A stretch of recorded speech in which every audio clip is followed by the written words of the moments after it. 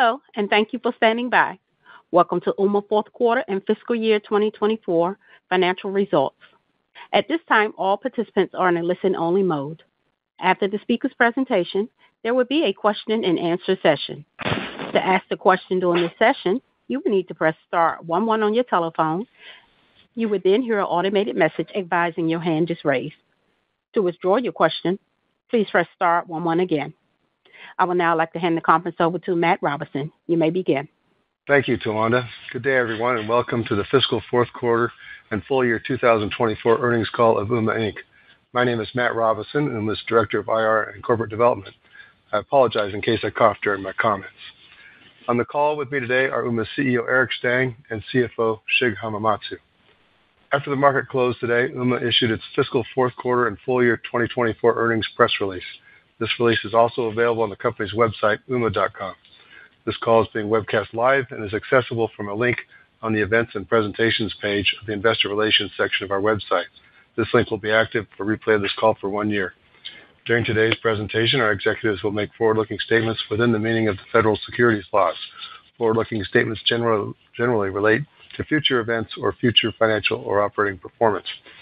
Our expectations and beliefs regarding these matters may not materialize, and actual results are subject to risks and uncertainties that could cause actual results to differ materially from those projected. These risks include those set forth in the press release we issued earlier today, and those risks more fully described in our filings with the Securities and Exchange Commission. The forward-looking statements in this presentation are based on information available to us as of the date hereof, and we disclaim any obligation to update any forward-looking statements except as required by law. Please note that, other than revenue or as otherwise stated, the financial measures to be disclosed on this call will be on a non-GAAP basis. The non-GAAP financial measures are not intended to be considered in isolation or as a substitute for results prepared in accordance with GAAP. A discussion of why we present non-GAAP financial measures and a reconciliation of the non-GAAP financial measures discussed in this call to the most directly comparable GAAP financial measures is included in our earnings press release, which is available on our website. On this call, we will give guidance for the first quarter and full year fiscal 2025 on a non-GAAP basis. Also, in addition to our press release and 8-K filing, the overview page and events and presentations page in the investor section of our website, as well as the quarterly results page, the financial information section of our website, include links to information about costs and expenses not included in our non-GAAP values and key metrics of our core subscription businesses. These are titled Supplemental Financial Disclosure 1 and Supplemental Financial Disclosure 2. Additionally, our investor presentation slides include GAAP to non-GAAP reconciliations that also provides resolution of GAAP expenses that are excluded from non-GAAP metrics. Now, I will hand the call over to Ooma CEO, Eric Stang. Thank you, Matt. Hi, everyone. Welcome to Ooma's fourth quarter fiscal year 2024 earnings call. Thank you for joining us. I look forward to reviewing our Q4 and fiscal year 2024 results with you today. I'm also excited to talk with you about our strategy and plans for our upcoming 2025 fiscal year. Overall, I believe Ooma is fortunate to enter FY25 in a strong position with leading product solutions and significant potential for business expansion. In Q4, Ooma performed well financially, delivering $61.7 million in revenue and $3.5 million of non-GAAP net income. Adjusted EBITDA jumped to $5.2 million, and cash flow from operations increased significantly to $5.5 million. For all of FY24, we achieved $236.7 million in revenue, $15.4 million of non-GAAP net income, and $19.8 million of adjusted EBITDA. Year over year, we grew revenue by 10%, non-GAAP net income by 13%, adjusted EBITDA by 14%, and cash flow from operations by 40%. We achieved this growth while also investing significantly in new market opportunities and international expansion, and we believe we made important progress in FY24 on our strategy to expand our business and drive profitable growth. On the business side in Q4, we continue to invest in feature expansion, customer growth, and the development of new resale partnerships. On all fronts, Ooma Office, Ooma Enterprise, Ooma AirDial, In 2600 Hz, we made significant achievements in Q4. For Ooma Office, our solution for small to medium-sized businesses, we expanded our sales efforts on the legal vertical, taking advantage of our announced integration with Clio legal practice management software.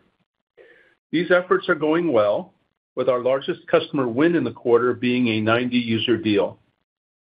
We also increased the proportion of new Ooma Office customers who signed up for a premium tier of service to 59%, our highest level to date. I'm also pleased to report that we signed an agreement with a new partner who will resell Ooma Office, and we have started the work to enable them. We expect the contribution from this partner this year to be modest, but we consider it a great first step toward engaging other potential resale partners for Ooma Office. Regarding Ooma Enterprise, our solution for larger-sized businesses, we also made significant achievements in Q4.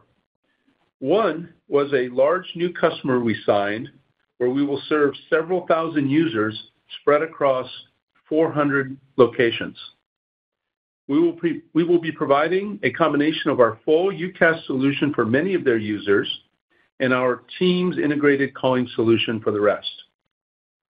In our targeted hospitality vertical, we continued our momentum, again winning over 50 new hotels in the quarter. We also brought on a new technology partner who will help us sell into this space. Ooma AirDial, our innovative solution to replace aging and expensive POTS lines, continued to make progress in Q4 as we invest in this new opportunity. In Q4, we closed over 500 new customer deals, with some being notable large company wins. We expect many of these deals will start by rolling out only to a small subset of the available locations and then build through the year. In general, we find customers want to move forward on their immediate needs for copper line replacement, usually driven by lines being shut off or substantially increased line pricing, before they plan a full rollout of Ooma AirDial across their business locations. In Q4, we also continued to refine our AirDial product solution, including enhancing the AirDial remote device management system and enabling AirDial to serve new applications we came across. We added 5 new AirDial resale partners in Q4, which expands the number of partners reselling AirDial to over a dozen now. And finally, I'm very happy to report that Ooma AirDial won the 2024 TMC Internet Telephony Product of the Year Award for its multipath technology, which delivers unique and patented uninterrupted backup for POTS replacement.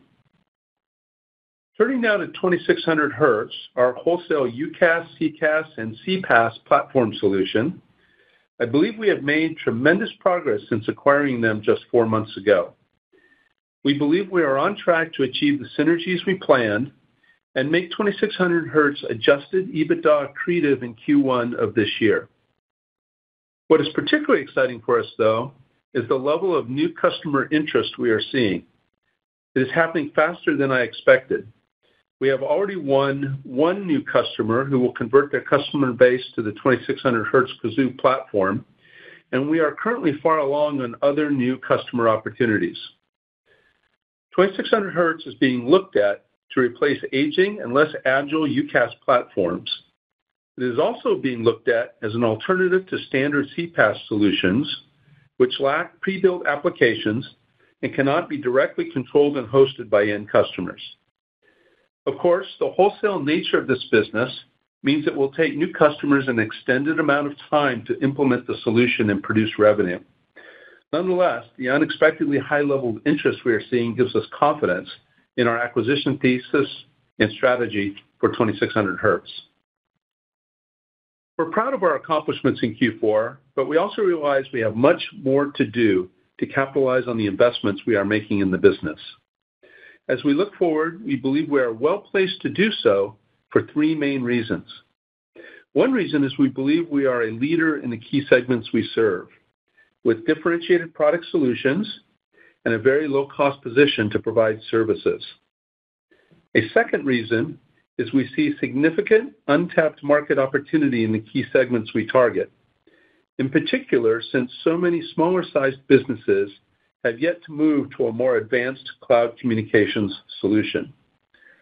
The third reason is the new directions we have invested in over the last couple of years. Ooma AirDial for POTS replacement and Ooma 2600Hz for wholesale UCaaS, CCaaS, and CPaaS applications give us greater breadth of opportunity and open up paths to partner with others and extend our market reach. As we look forward, we see several meaningful trends that support our strategic direction and give us confidence that the investments we are making will pay off. One of these is simply the fact that in North America alone, we estimate there are 6.4 million small businesses with 1 to 20 employees, and that a significant amount of these businesses have yet to transition to a modern cloud-based communications solution. We believe the market opportunity for Ooma Office is quite sizable. A second trend is the shutting down of the traditional copper phone network, which is already underway both here in the USA and in parts of Europe, and seems to be accelerating as of late. We have what we believe is the leading solution with AirDial to serve equipment that doesn't easily move off of a copper line. More generally, our small business and residential solutions both benefit as well, as customers are forced to look for new solutions when they lose their copper connection.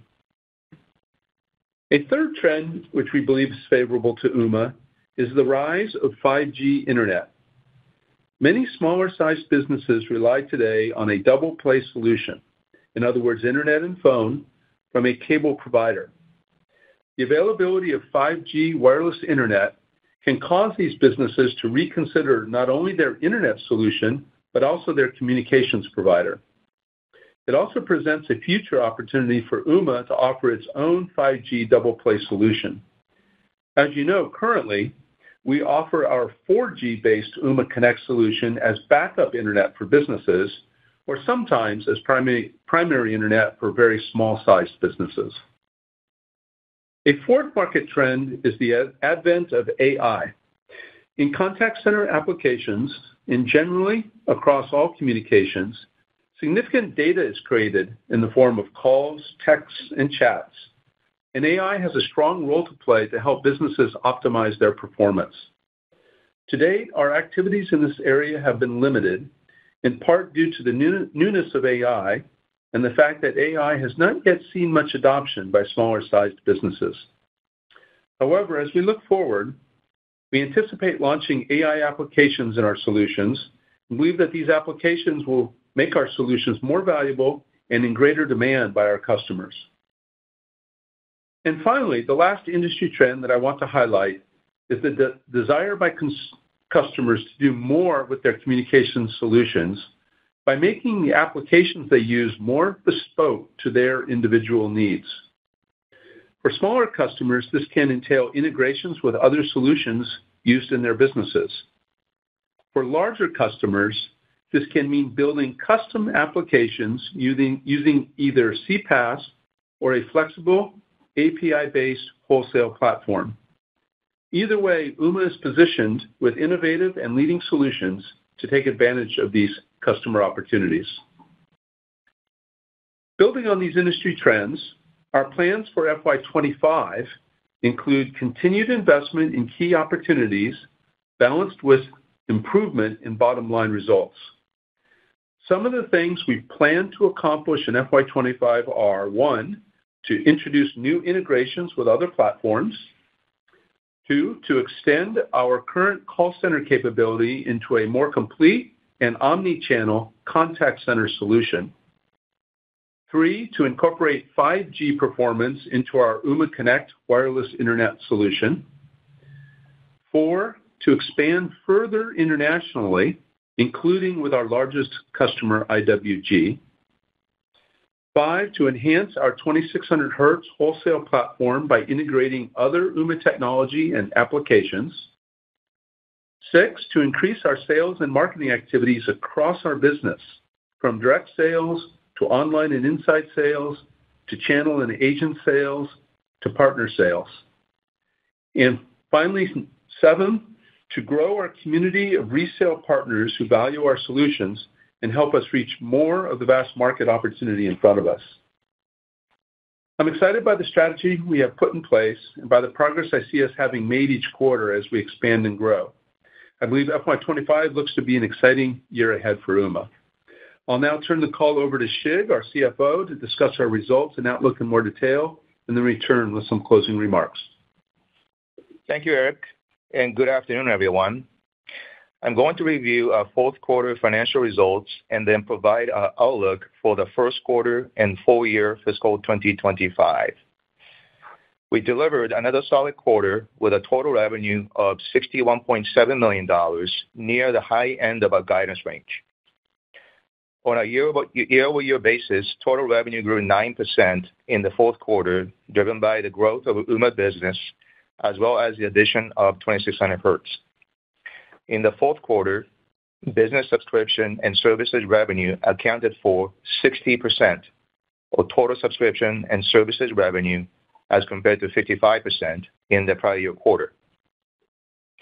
Q4 product and other revenue came in at $3.7 million, as compared to $3.9 million in the prior year quarter.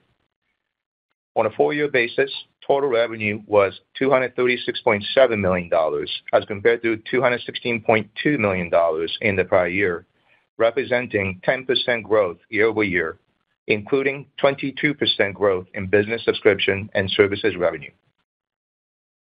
On the profitability front, the fourth quarter non-GAAP net income was $3.5 million, which exceeded our guidance range. On a full year basis, non-GAAP net income was $15.4 million, compared to $13.6 million in the prior year. Now, some details on our Q4 revenue. Business subscription and services revenue grew 19% year-over-year in Q4, driven by Ooma Business user growth and the addition of 2600Hz. Excluding the effect of inorganic revenue contribution, Ooma Business subscription and services revenue grew 12% year-over-year. On residential side, subscription and services revenue was down 1.7% year-over-year. As a reminder, we had a one-time churn event during the first quarter of fiscal 2024 with a particular customer with an unusual application, which continued to impact our year-over-year comparison in Q4. For the fourth quarter, total subscription and services revenue was $58 million, or 94% of total revenue, compared to 93% in the prior year quarter. Now, some details on our key customer metrics. As a reminder, except for annual exit recurring revenue, these metrics do not include the 2600Hz wholesale business. We ended the fourth quarter with 1,243,000 core users, up from 1,241,000 core users at the end of the third quarter. At the end of the fourth quarter, we had 484,000 business users, or 39% of our total core users, an increase of 9,000 from Q3. Our blended average monthly subscription and services revenue per core user, or ARPU, increased 3% year-over-year to $14.72, driven by an increasing mix of business users, including higher ARPU Office Pro and Pro Plus users. During the fourth quarter, we continued to see a healthy Office Pro and Pro Plus take rate, with 59% of new Office users opting for these higher tier services, which was up from 52% in the prior year quarter. Overall, 29% of Ooma Office users have now subscribed to Pro or Pro Plus tier.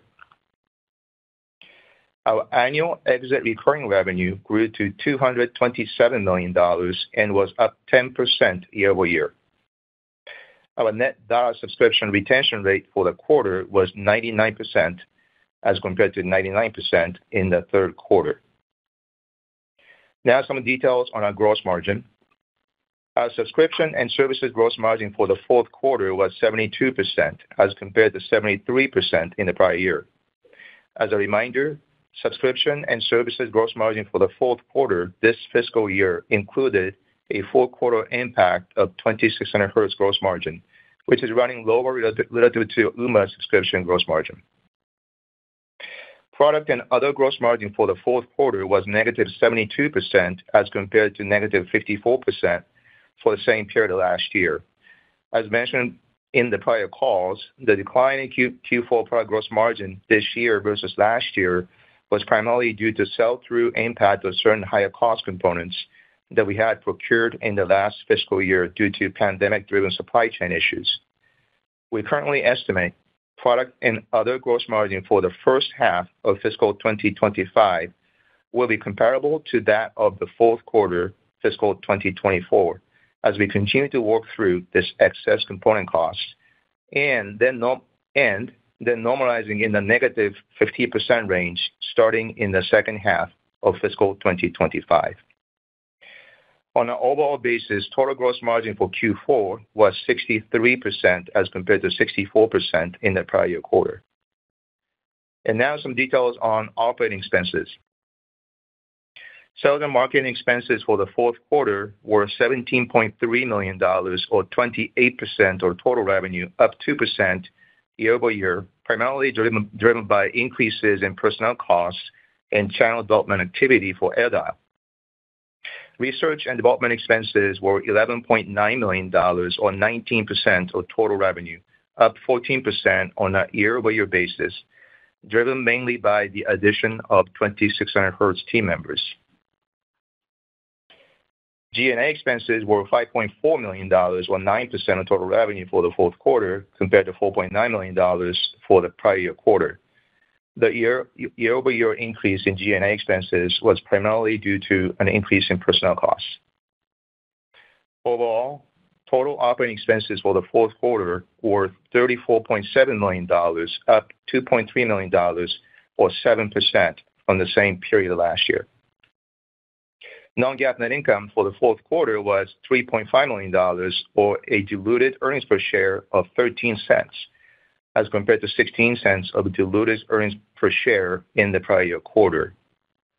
In addition to stock-based compensation and intangible amortization expenses, non-GAAP net income for the fourth quarter excluded approximately $1.0 million of acquisition and other related costs incurred in connection with the 2600 Hz transaction. Adjusted EBITDA for the quarter was $5.2 million, a record for the company, or 8% of total revenue, as compared to $5.1 million for the prior year quarter. We ended a quarter with total cash and investments of $17.5 million. Cash generated from operations for the fourth quarter was strong and up $5.5 million. It was a new quarterly record for the company. For fiscal 2024, we generated a record $12.3 million of operating cash flow and $6.1 million of free cash flow, which represented 40% and 69% increase, respectively, over the prior year. Given our strong cash flow in the fourth quarter, we already began paying down the debt and reduced the outstanding balance by $2 million at the end of Q4. We paid down an additional $2 million shortly after the end of Q4, and as of today, we have reduced the outstanding debt balance to $14 million. On the headcount front, we ended a quarter with 1,221 employees and contractors. Now I'll provide guidance for the first quarter and full fiscal year 2025. Our guidance is on a non-GAAP basis and has been adjusted for expenses such as stock-based compensation and amortization of intangibles. We expect total revenue for the first quarter of fiscal 25 to be in the range of $61.7 million to $62.2 million, which includes $3.7 to $3.9 million of product revenue. We expect first quarter net income to be in the range of $3 million to $3.3 million. Non-GAAP diluted EPS is expected to be between 11 cents and 12 cents. We have assumed 26.6 million weighted average diluted shares outstanding for the first quarter. For full year fiscal 2025, we expect total revenue to be in the range of $250 million to $253 million. The full year fiscal 2025 revenue guidance assumes business subscription and services revenue growth rate of 11% to 13% over fiscal 2024, while residential subscription revenue to decline 1% to 2%. For fiscal 2025 revenue guidance also assumes the impact of larger than normal churn from IWG, where the seat count is expected to be reduced by about 20% in the first quarter. We believe this event is infrequent in nature, and the substantial portion of it can be offset by additional seat deployment during fiscal 2025 as we continue international expansion with IWG. In terms of revenue mix for the year, we expect 93% to 94% of total revenue to come from subscription and services revenue, and the remainder from products and other revenue. We expect non-GAAP net income for fiscal 2025 to be in the range of $14 to $15 million. Based on this guidance range, we estimate our adjusted EBITDA for fiscal 2025 to be $20.5 million to $21.5 million. Let me give you some additional color on our fiscal 2025 non-GAAP net income guidance. While we expect the non-GAAP operating margin and adjusted EBITDA to increase year-over-year, our non-GAAP net income guidance range represents a slight decline year-over-year due to the following factors. First, we expect interest expense to increase by $0.7 to $0.8 million due to a full year impact of the new revolver debt. Second, we expect interest income will be lower year-over-year by approximately $1 million as we continue to focus on debt paydown in fiscal year 2025. Lastly, we currently estimate tax expense for fiscal 2025 will increase by approximately $0.2 million. We expect non-GAAP diluted EPS for fiscal 2025 to be in the range of 51 cents to 55 cents. We have assumed approximately 27.4 million weighted average diluted shares outstanding for fiscal 2025. In summary, we are pleased with our solid finish to our fiscal 2024 with a record quarterly adjusted EBITDA along with strong cash generation in the fourth quarter. We are excited about growth opportunities in front of us and remain focused on executing to our long-term strategy to achieve profitable growth. I will now pass it back to Eric for some closing remarks. Eric? Thank you, Shig. As I mentioned at the outset, I believe we enter fiscal year 2025 in a strong position with leading product solutions and significant potential for business expansion. We're working to take advantage of several significant industry trends, and our strategy includes exciting investments in feature expansion, customer growth, and the development of new resale partnerships. We believe our strategic focus on small to medium-sized businesses, larger businesses that are in select verticals, POTS replacement, and wholesale UCaaS, CCaaS, and CPaaS platform opportunities positions us well for future success. Thank you. We'll now take your questions. Operator? Thank you. Thank you. Ladies and gentlemen, as a reminder to ask the question, please press star 11 on your telephone and then wait to hear your name announced.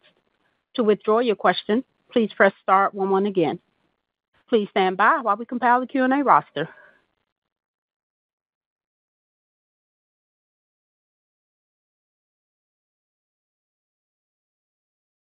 Our first question comes from the line of Arjun Bhatia with William Blair. Your line is open. Perfect. Thank you, guys. Appreciate you taking the question here. I thought the partnership with Clio was pretty interesting, especially as it relates to the legal vertical. Can you maybe just expand a little bit on how impactful that can be to the business? And when you think about other verticals or other potential partnerships, how are you viewing the opportunity with some of these vertical software players that exist as an entry point into other verticals or to expand some of those where you might already have a presence? Yeah, happy to. I don't think there's Each time we do one of these, it gives us an opportunity to bring a more integrated solution, frankly, for the customers in that vertical. And from a sales and marketing perspective, it also allows us to position ourselves well as a good solution to those customers. And to some degree, depending on who the partner is, we can also get some momentum and some additional sales and marketing reach out of what the partner will do with us on their own to help promote or support what we're doing. So all around, it's an exciting way to just build a better solution for the customer. And we've definitely seen that in legal vertical, what we've done with Clio. We've done things in a couple of other verticals already as well, and I think you'll just see it. We expect to roll out a cadence of these through the year as we look forward. Okay, got it. That's helpful. And then maybe, Eric, sticking with you, on the CCaaS space, I know you called that out as a priority going into fiscal 25. But when you think about that market, there is quite a bit of competition there already. Maybe can you just give us a sense of how Ooma is differentiating in that market, what your offering has that's above some of the competitors to be able to take share there, and then help us understand the timing of when we might start to see maybe an inflection from the CCaaS capabilities. Thank you. Yeah, happy to talk about it. It's something that has us excited. We took a big step forward in our acquisition of 2600Hz on this front. They have worked for a number of years on their CCaaS solution. And I think by middle of this year, that work will come to fruition, and we'll be able to really leverage in a multimodal way the capabilities they've put in place. It'll be a little bit longer before we apply that solution to, say, Ooma Office or Ooma Enterprise.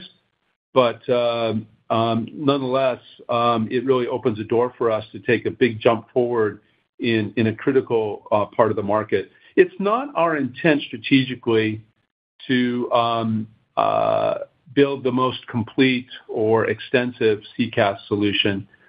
We see a lot of customers that need core functionality where call center and contact center may be a part of what the business does, and they have anywhere from a handful of agents to a greater number. And they want something that works well and fits into the rest of the solution and, frankly, isn't too expensive. And we think with what we'll do with Ooma Office and Ooma Enterprise, we'll approach the market more from that perspective. That you can think of that a little in a way as a solution that's going to fit a business, 1 to 1,000 employees, as opposed to a big mega contact center implementation. But what we're building on the 2600Hz side and what they will have is quite flexible. And because of that flexibility and API-based design, it will do a lot of valuable things, and it will be possible for anyone who wants to use that platform to extend it into any bespoke applications or extension of it that they want to do. So in some ways, it's also a foundation for larger companies and to get just what they want out of the solution. So I hope that answers your question. Timing is kind of middle of this year and then later this year for Ooma Office and Ooma Enterprise, and I think I covered the way we're targeting the market with it. Yep. Yeah, that was clear. I appreciate the color. Thank you. Thank you. Please stand by for our next question. Our next question comes from the line of Josh Nichols with B. Riley. Your line is open. Yeah, thanks for taking my question. Two things, I guess. One is, could you elaborate a little bit? You talked about expecting some churn, I think, with WG in the first quarter, and help quantify the impact that has. And then two, I'm just kind of curious, given all the backlog ramp that you kind of talked about on the AirDial front, like what you're kind of assuming for the growth for that piece of the business, given that it's still early stage. Sure. Hi, Josh. So for years in working with IWG, they've had some measure of churn, so to speak. I don't tend to think of it so much as churn because we serve all of their customers. Now they obviously have customers who leave their centers and other ones that come in, and you can view it as churn when one leaves, and then maybe as a new user when the next one comes in. But we've had some turnover and some reductions all through our working with them, and the numbers we've reported to all of you over the time have been net. They've been net of that call it, say, quarterly reassignment almost. And those numbers tend to run at a certain level, and maybe a few thousand a quarter. But what Shig talked about is a bigger adjustment. And basically, this is a catch-up. This is we've worked with IWG from both sides, our side and their side, and helped them get a finer analysis done across their full worldwide business of what lines they need and don't need. And so we're doing essentially a more or less one-time catch-up adjustment here that's a little bit larger than the normal churn we see every quarter. And I think Shig talked about it being on the order of... Yeah, in terms of seat numbers, about 20% of what we have with them in the seat count. I think in terms of dollars, we're not going to specifically quantify it, Josh, but I think that we have considered it obviously in our annual revenue guidance range, the impact of it, and then also our Q1 guidance, because the churn, yes, you heard it right, churn is happening in Q1. So we consider the Q1 revenue guidance. I think the other point I would be, we thought about the impact on net dollar retention rate. We reported 99%. Really, this churn will just bring it down to 98%, our estimate today, when that happens. So, it's not the 20% is a, good number, as Eric said, to catch up, but impact overall is not that significant. And I think that says a lot about diverse base of our customer. Well, and as well, we're adding new users with IWG every month. We have further rollout going on with them internationally through the first half of this year at least. And they have quite a ambitious plan, although I probably can't say exactly, but they have a pretty ambitious plan for opening new centers around the world as well. And all of that is growth for us. So we're going to see how much we can offset this and generate additional growth. But we just wanted to call out because it's out of trend, this adjustment. Your other question was about AirDial growth and the assumptions we have in the outlook. I'll make a quick comment on that, and I don't know if Shig has more to add. We've chosen in our outlook to be conservative on what will happen with AirDial this year. We have not been very good at predicting it. And so while we shared what we can share around the number of deals we closed last quarter and our continued belief in the business, we're not trying to forecast something much larger than where we are today until we see those results come through. Yeah, I echo what Eric said, Josh. So, I think we learned a lot in the last 18 months and on AirDial, particularly the installation timing. As we said before, that when customers are ready to install, we can be there pretty quick and install, and we had some of those quick deals, installation deals in Q4 as well. But we want to be conservative in our guidance, and that's what we assumed. And but at the same time, we're still excited about growing pipeline of AirDial. Yeah, don't take this outlook as any diminution, if you will, of the pipeline we see for AirDial and the deals we're working. That's as robust as ever. Yeah, so I guess I'd just classify this as a little bit more like a kind of baseline growth rate assumption, excluding any material traction or success in AirDial. Right? Yeah, I mean, you heard our comments. Yeah. Appreciate it. I'll hop back in the queue. Thank you.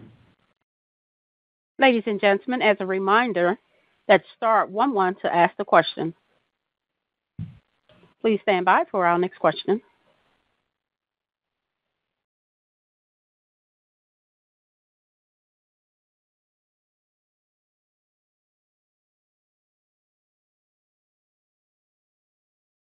Our next question comes from the line of Brian Kinstlinger with AGP. Your line is open.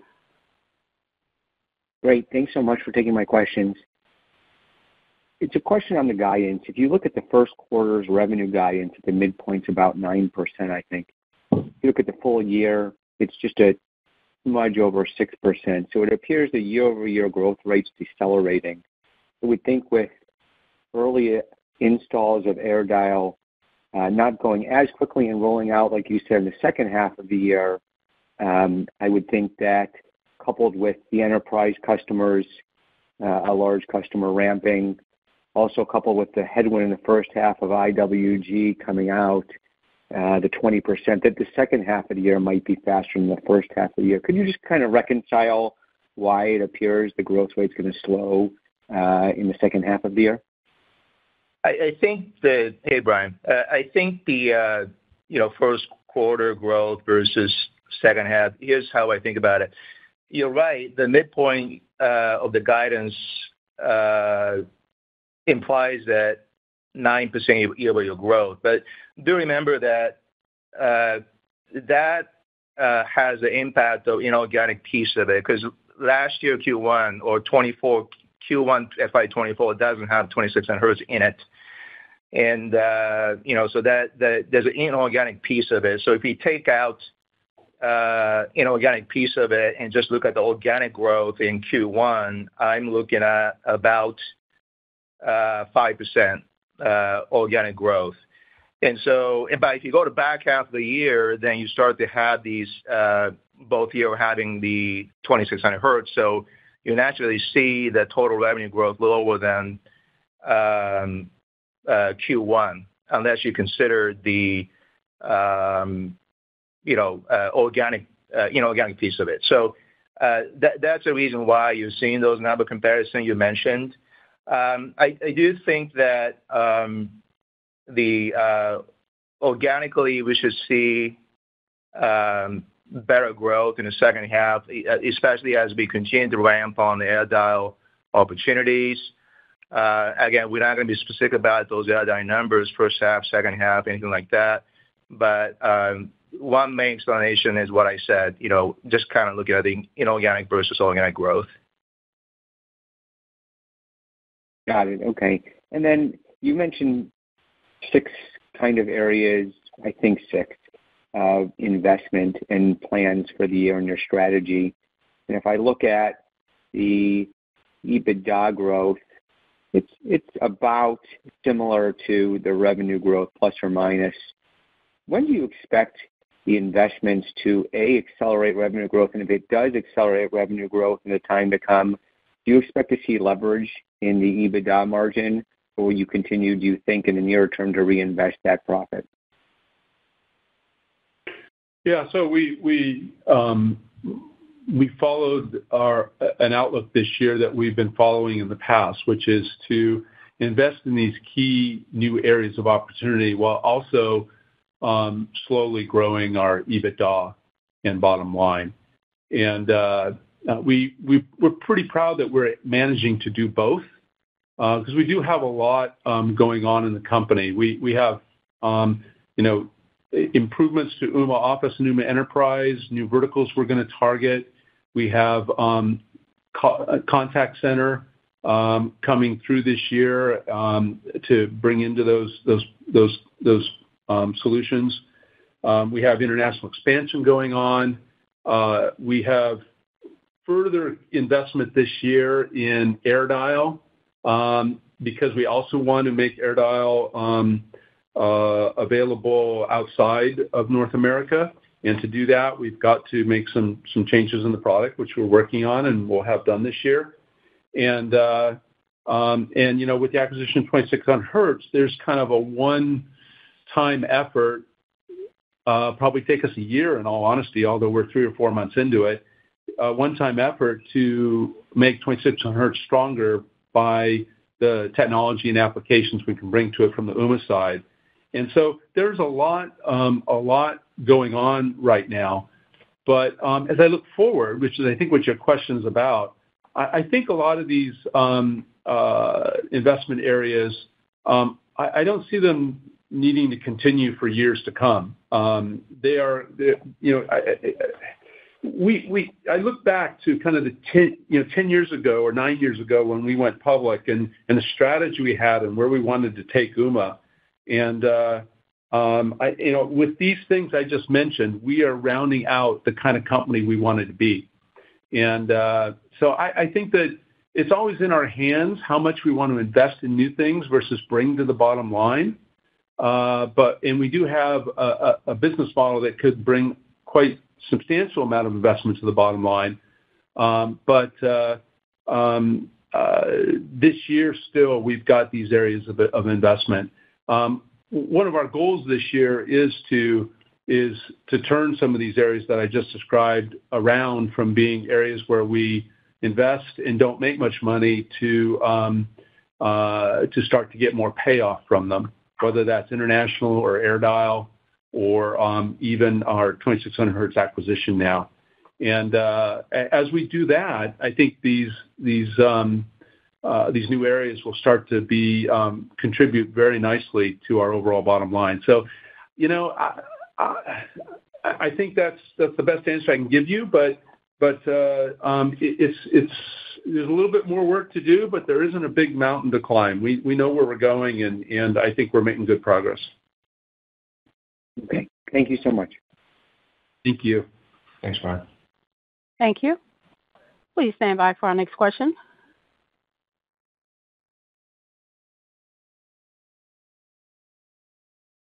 Our next question comes from the line of Matthew Harrigan with Benchmark. Your line is open. Thank you. Eric, you laid out a pretty expansive TAM for AirDial, particularly including Europe. I mean, literally tens of millions of lines. And clearly, I'm not sure I'd be shutting down the copper lines if I was AT&T, if I'm really charging $400 sometimes or even more anecdotally. But what are people doing to defer the need to upgrade, because clearly these are mission critical? And are you seeing more in the way of competition? Because it is counterintuitive that you've got this gaping need and you've got the best product bouquet and our best product features, and yet it isn't really taking off. I mean, is this just a much more glacial process than people thought, notwithstanding the move to fiber, or are you actually seeing some competition perhaps in Europe where you said you had to modify the technical specs to get interest from the Vodafones and others over there? Thank you. Yeah. Hi, Matthew. I think that the market is sizable, and the biggest challenge to our growth is getting awareness of AirDial into the market and getting the customers to consider us. And that's where we've been investing. We've been investing on the direct sales front, something we haven't done as much of as a company. We've been much, serving smaller businesses. We've been much more marketing and inside sales driven. But I think that it's in our hands to go seize this opportunity in a bigger way, but we have to do some things different from what we've done in the past. Resale partners do help, particularly T-Mobile has been a very valuable partner with us, but so have some of the others that we've talked about with you already in the past. I don't want to, though, gloss over competition. I think there's 2 or 3 forms of competition that we run into. Some of them cause delay. Some of them are just competition. One is if we're talking with a larger customer and we're it's not uncommon for the existing provider of those POTS lines to come back in and say, "Oh, we'll lower your prices back down. Just don't do anything," and try and push things out a year. And we do run into that sometimes. We've had customers who we thought we were going to move forward with who said, "We're going to come back and look at this a year from now because we don't have a burning need now that the pricing's come back down and the network's intact for the moment." We do have customers where they've asked us to come upgrade quite an extensive amount of equipment. And as we go to do that with them, they didn't know, but they discover that maybe their alarm manufacturer has already made upgrades to some of their alarm panels without them even knowing it, and actually charge them for the cost of upgrading the actual panel, which is obviously what a lot of these customers want to avoid. So we run into that a little bit. And then, the third kind of competition that is hardest for us in some ways, with some particularly large customers, they may have another aggregator type provider who does all of the telecom for them as a business. And that aggregator may not have as good a solution, probably doesn't have as good a solution as Ooma AirDial, but promises, we'll take care of it. And it's difficult when you're selling against someone who has, the rest of the customer relationship around the product you're offering. But, those are the competitive challenges we face.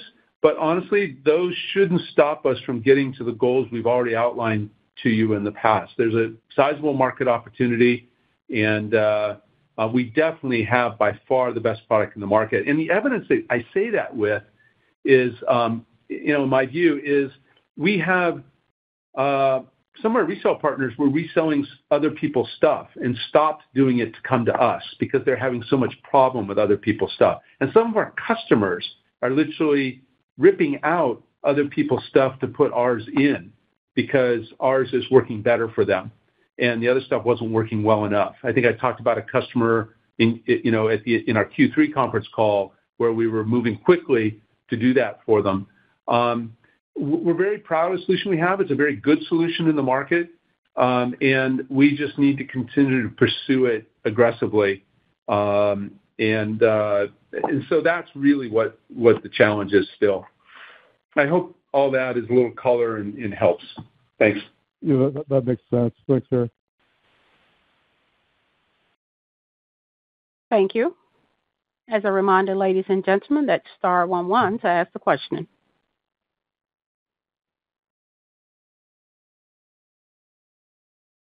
I'm showing no further questions in the queue. I would now like to turn the call back over to Eric for closing remarks. Well, thank you for everyone for joining us today. I think we made some great progress in FY24 in sitting here today with AirDial and with 2600 Hertz, really as nice additions to our growth outlook in addition to growing Office and Enterprise. So we are, we're excited about what we can do going forward. With that, let me say thank you for joining us. Bye-bye. Ladies and gentlemen, this concludes today's conference call. Thank you for your participation. You may now disconnect.